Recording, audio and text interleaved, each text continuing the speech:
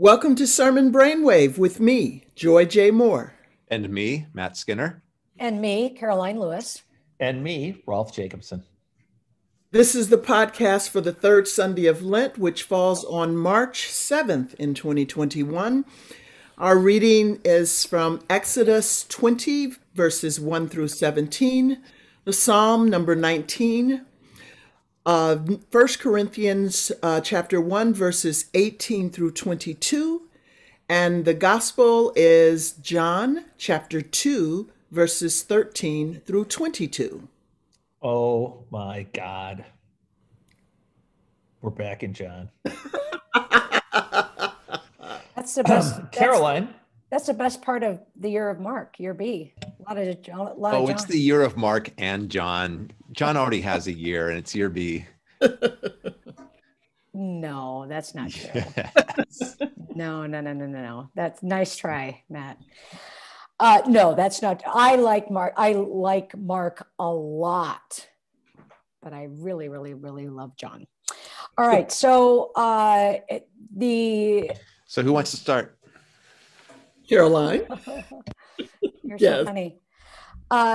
You're hilarious. So actually, when we were thinking about, when we were talking so much last week about praise and worship, that's one entry into this text that you could continue this idea. And we ended the podcast last week in terms of what does it mean to praise God, and how do we praise God, and how do we worship God, particularly in this moment in time where our usual constructs and locations and ways of going about worshiping God have changed so drastically. We're not in God's house, if you will. And so we have this language of, the church has left the building, but at the end of the day, God has left the building, and God was never in the building. And that's the point of John 2 and the temple incident in John.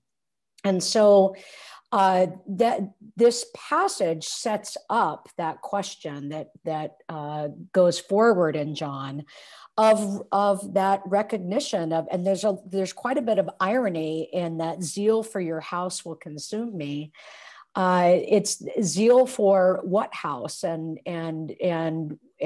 whose house, and of course it's not a house at all, but it's this recognition of that Jesus is the location of God. And so one of the ways that you can and there's irony in the sign too. The sign is right in front of you. It's the body. It's the incarnated word. And so going forward then, the same question then is asked of the Samaritan woman, and she asks Jesus, actually, where should we worship? In John 4, and Jesus says, neither on this mountain nor in Jerusalem.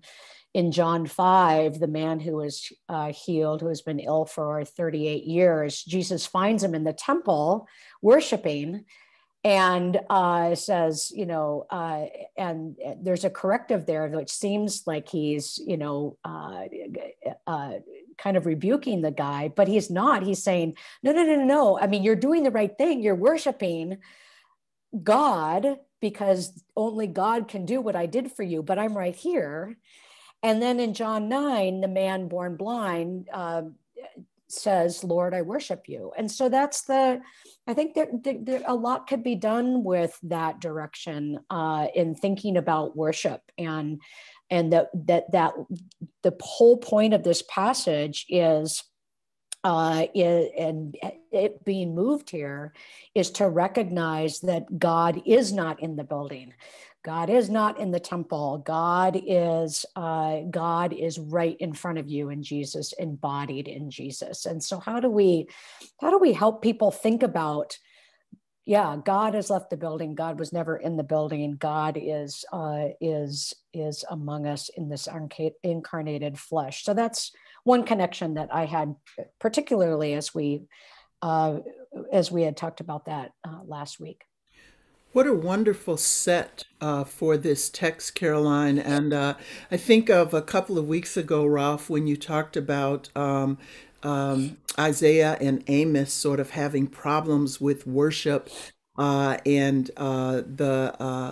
think that the problem was not with worship, but as is here, that Caroline's kind of set us to pay attention to, that it's not that God is located in this one place, but that God has chosen to wander in the wilderness with us, to be where we are in our moment of reality, to be with us wherever we find ourselves. And I think in this, you know, post 2020 reality, that's a very important homiletical way to approach this text. These are such hard passages in all four gospels. So this, whatever happened with Jesus in the temple, I'm still a little confused about how the criticism here is the assumption that the temple is the location of the divine, because Jesus seems here mostly concerned about commerce. I guess I don't. Oh, go ahead, Joy. I'll lead because I'll let you say something wiser when I close my mouth. I hear what you're saying in that, Matt. The reason I think it's a criticism is because that's exactly what's wrong with the space that we claim we are being faithful and worshiping God in. We're not. If we talk to this about the preparation for Easter, as the commentator did, we do just as much of this commercialized, capitalistic gain in preparation for the service, and we do not prepare our hearts to be in the presence of God. And I was jumping on what Karoline was saying in light of this, because it takes us away from being critical of selling church, paraphernalia, or selling anything in the church today that we've used to resemble the driving out of the sellers that Jesus was doing here, that is recorded here. And it reminds us that we've done the same thing and we can worship God where we are. And maybe we've lost the understanding of where is the place that God is. That was what I took from what Karoline was saying. I do think. Oh, go ahead, bro.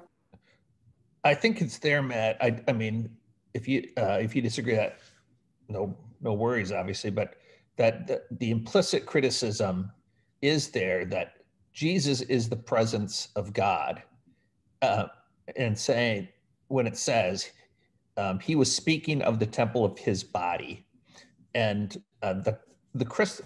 our Christological claim does come with a problem for Jewish Christian relations, that if Christ is the presence of the living God in the flesh and blood, which is then made available wherever two or three are gathered in his name, that means it is not where at least Second Temple Jews would have claimed the privileged place of God's presence is. I have never had this conversation with any of my Jewish friends, which actually I need to do now. I want to take us a different, Karoline, do you want to say anything about that before I take us in a slightly different direction?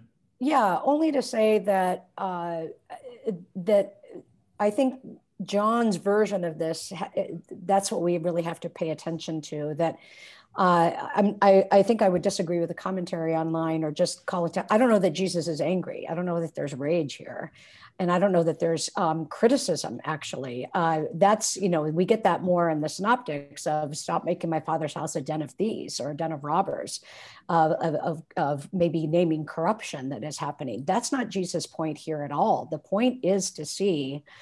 And the preacher has to be really, really careful for this, because it can sound like Jesus is coming in to nullify completely the temple, and that's not what's happening. What Jesus is calling attention to, as you said, Rolf, is that the location of God.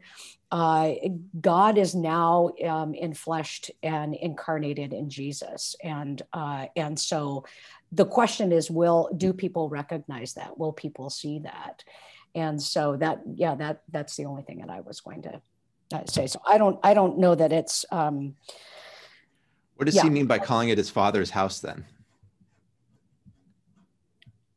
What stop making my father's house a marketplace? Yeah.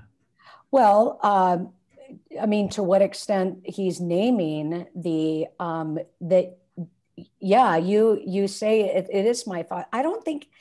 Well, how do I answer this? It's to what extent it's still the temple, and it's still the reality of how is it that we worship God, but to what extent Jesus is calling attention to a different kind of reality. Can I ask what I think is a helpful question along that line, Karoline? Yeah. So they say, what sign can you show us for this?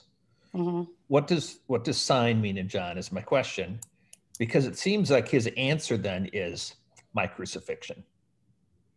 No. Without saying that, well, because he says, destroy this temple, meaning his body, it says, and in 3 days I will raise it up. Isn't he saying the sign that you're asking for is my body? Yeah, but the body, I would suggest that the sign. I ask questions I don't know the answer to. that the raising up here is the entirety of the incarnated event. So we have a tendency to say the raising up is only the crucifixion, when in fact the raising up also happens in the resurrection and the ascension. So for John, it's all three. It's the entirety of the incarnation is the sign, and that is located in Jesus' body. And so, my father's house, I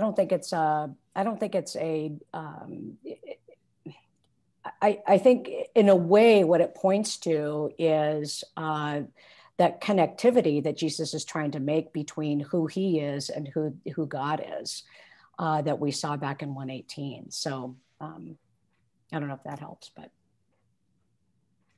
Helps me a lot. Thank you. Mm-hmm. Matt?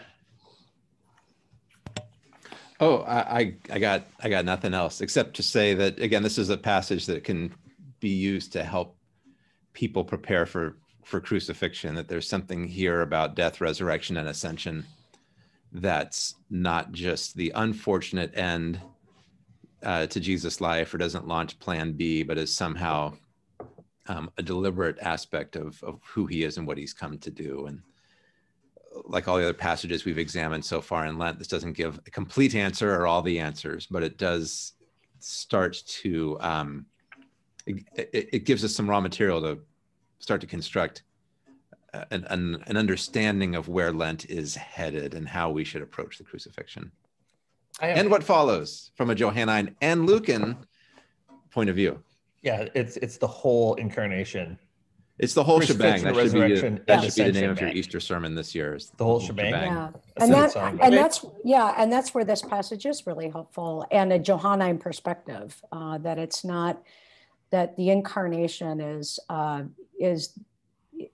the beginning point of where this story is going, and for John at least that's the ascension, and that the ultimate goal of being I will bring all people to myself, and not just the cross, but through the resurrection and preparing a place as in the ascension. So there's a wholeness to this of a view of the incarnation that doesn't just focus on the death of Jesus, but that is a trajectory. I have two more things to say about this, and then we really need to move to other texts. The first thing I want to say is the last 4 to 5 minutes is why doing this podcast with you guys is one of the two best things about my vocation as a teacher at Luther, is that it's where I, as a lifelong learner of Scripture, learn, because I didn't know those things that we just teased out together. And when I say teased out together, means I asked you and you taught me. So I just want to say this is why also pastors, I hope, continue to do this kind of thing, that every week we get to study the Bible, and somebody actually pays us for it usually. Second thing I want to say is this text has recently been used as a text validating Christian violence, that says Christ validates the violence you want to do in society. I've seen it on the left and the right.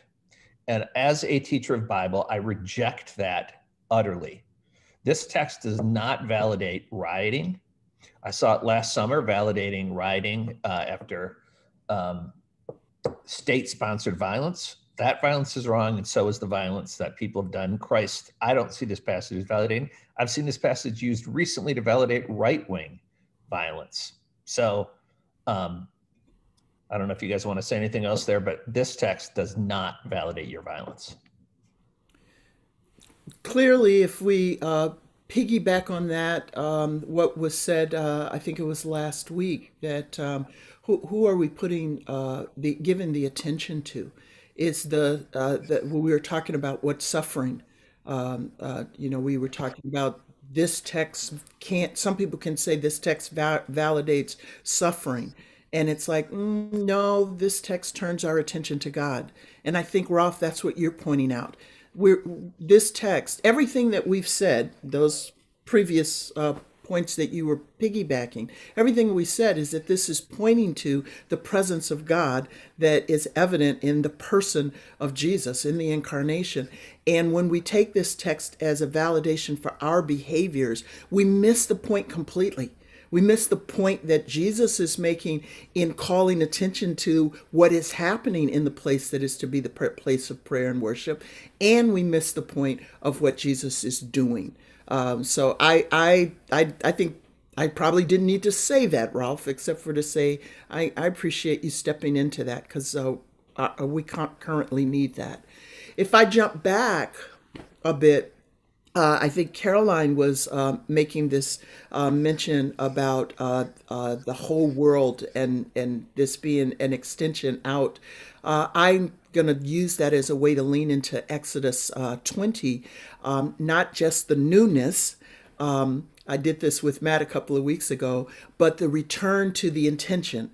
In Exodus 20, it's a very familiar passage, and the commentary notes that we often take it out of its context. And Will Willimon once set this as a point of arrival, his creative way of reading the text. He described this as a point of arrival at a retreat center, where Moses is supposed to lead worship, and that's a direct read of God's call, take my people on a journey where they can worship me. And Moses is supposed to lead worship, and they get there and they're ready, and then realizes that they don't have a denominational hymnal.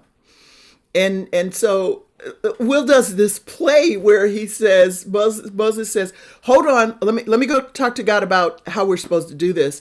And God starts saying, oh, yeah, right. Well, let me see. Okay, now I'm your God, and you're only supposed to worship me. And Moses is like, time out. We need something to do in the next 50-minute service. And God is like, shut up and write this down. This is going to be good. One of the places I love about Will Willimon. And then what God says right is a way of life. It's not 10 principles for success, but God provides a way of life that is an alternative to the culture that the Israelites have been living in for the past centuries. A few years ago, Daniel Stevenson, one of my students, shared how one of his college professors opened the 10 Commandments by attending to that context. And I share it today because I think it's a brilliant way of looking at it. To a community whose national identity had been one of forced labor, in a culture of oppression, disregard for human life, and power over moves born of ethnocentric narcissism, the creator of the universe prescribes a way of life that requires not 50 minutes once a week, but 24/7 action, that says to liberated slaves, you're free. You're free to worship me the creator, covenanting God who rescued you from oppression, because I'm faithful to the promise made to your ancestors, the promise we talked about last week. And you're mine. And you don't need to make an icon of me because I've already done that. It's you. That's what it means to be human. And you don't have to take the labels that your captives have given you because you are transcripts of the Trinity. And you're free to rest. And I mean, talk about countercultural. To slaves, you're free to rest. You're free to take a vacation. You're free to take a day off. In the rhythm of the way that I created the universe, you bear my image by taking us a regular rest. And you're free to honor your ancestors and the traditions they held dear. Your captors are wrong. Your heritage can be kept alive. And no lies that have been told about you or on you, you can now witness to your ancestors' truth about who I am and what I promised. And then that next batch, I'm going to stop preaching here because I just got excited remembering these two words. But that next batch is not just, but because of the relationship we have with God. Therefore, how are we free to live with one another? And we are free to believe that God has given us enough. So we don't have to take the life of anybody else. We don't have to covet the things of anybody else. We don't have to take more than what we have in our relationships. It's just a countercultural way of life rather than 10 laws to repeat as a mantra once a week for 50 minutes. Okay, I'm done. Preach. Thanks. Sorry. No, I love it. It's great. I have a couple of responses. First of all, just to note the density of interbiblical interpretation going on there, that the various pieces of the commandment are connected in that interpretation to other pieces of scripture. Matt has suggested just noting the trajectory of covenants here. So 2 weeks ago, Noah, last week, Abraham. This is the context of the Mosaic covenant. Then we're going to have to skip next week. And in 2 weeks, we get the new covenant, Jeremiah. Next week, I'm going to suggest, David, that people swap out the crazy story of Moses and the serpent, which is a great story, but crazy. But just to note the context here is of covenant. And you talked about, Joy, is the 10 commandments are given, and there's nothing like them else in ancient Near Eastern law. Having studied ancient Near Eastern law as part of my degree and then twice taught the 10 commandments class with 2 professors, I was the teaching assistant at Princeton. Pat Miller, my Dr. Father's written the magnum opus on the 10 commandments, at least in English, from a biblical perspective. There's nothing like the 10 commandments. And what they are is they are how people who have been freed by the living God live. Yeah, both of you have described how this is a gift, right? This is the perspective on the giving of the law is generosity, freedom, all of those things. Life, right? It's all meant to promote life. I mean, I'm cheating maybe and moving to Deuteronomy and some of that language there, but well, even the reference, though, in the Sabbath commandment here is to creation, that it is creation needs Sabbath. God has built it into Sabbath, even for God's self. Yeah, I could say more, but we need to move on. That's life and relationship. Yeah. That's, Psalm 19 and Jim Limburg. I mean, come on. Can you have a better combination? So I just urge people to read the commentary on my teacher and Jim Limburg's commentary on Psalm 19, which, that's a top 5 psalm for me. I think it was C.S. Lewis who called it one of the greatest lyrics in the history of world literature, something close to that. See my commentary in my Psalms commentary. I quote him, I'm sure. But it's a beautiful psalm. The first half speaks about this ephemeral word of God that we can almost hear. Nature is preaching, but we can't quite hear it. So then God gives the word in the second half of the Psalm, and that's why it's a great response to the 10 Commandments is, but you have given us this clear word in Scripture, in the Torah, and it's just so gorgeous. I love the way Eugene Peterson translates this one. In his paraphrase, we know as The Message, where he describes this as God's glory is on tour in the skies, God's craft on exhibit across the horizon. Madam Day holds classes every morning. Professor Knight lectures every evening. The words aren't heard, their voices aren't recorded, but their silence fills the earth with unspoken truth everywhere.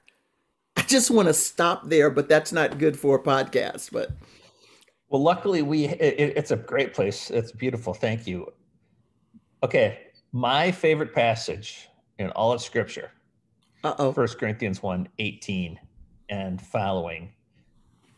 And therefore, I don't even really want to even talk about it because I think I could only fail to do it justice. But I'm sure I'll jump in after you guys. I was going to say, you can't say it's your favorite piece and then have nothing. Something.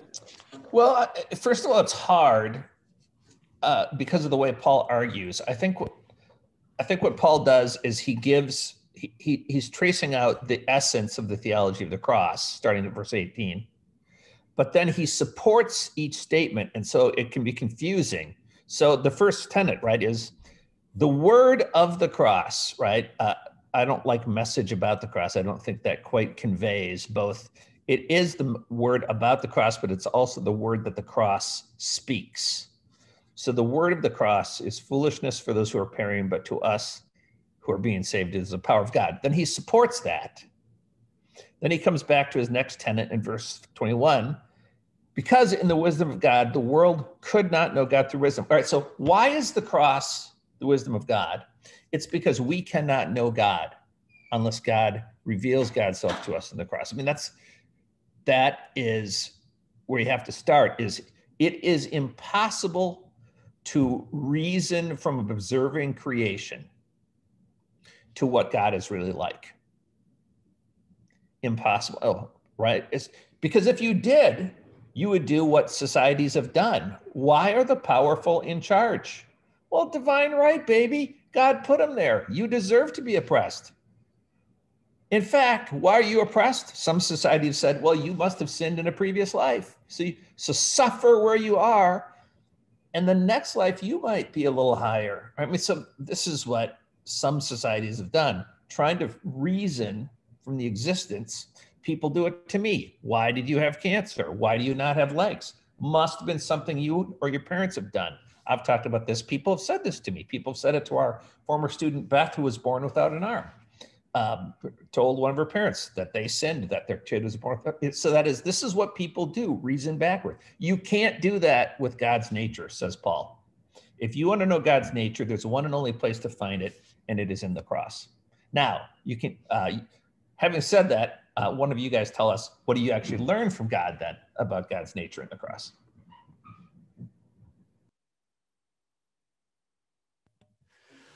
Well, that it's all, I mean, like you said, that it's all upside down, and it's not that the cross as an expression of utter powerlessness from a first century perspective says that God is, let me back that whole thing up. It's not only to say that God is present in circumstances of powerlessness and suffering and misery. It is to say that, but it's also to say that those places are paradoxically the power of God at the same time. So it's not about a God who is powerless, who just comes to comfort people in their powerlessness. That there is some kind of strange upside down way of defeating misery through misery. And that's as far as I can go. I think after that has to have the big mystery stamp on the top of the page, and so be really careful how much you can presume to know about what that looks like. Karoline, get ready. We're going back to John. I'm going to throw it to you. I think that's essential, Matt. because the incarnation by itself is only misery loves company and God joins us in our misery. It's got to be more, and it is. That in the cross, God is present in suffering, but in a way that God is beginning to overcome it, and God's preferred future, that is the ascension to the Father, which Karoline was talking about in John, is already being present. Isn't that right, Karoline? Well, I think the cross. I mean, this is where I think what you're getting at, Rolf, is that if the cross is only limited to solidarity with humanity, although that's a huge piece of it, but or points to the humanity of Jesus, there's something more going on here, and that more going on, and as you said, the overcoming of that suffering, perhaps, and when that happens, is the hard thing about being human. But the promise of the resurrection and the promise of the ascension. And so there's this the foolishness of the cross in part here, or the wisdom of the cross is that it's capable of seeing beyond the suffering. that there's something more that's possible, and that God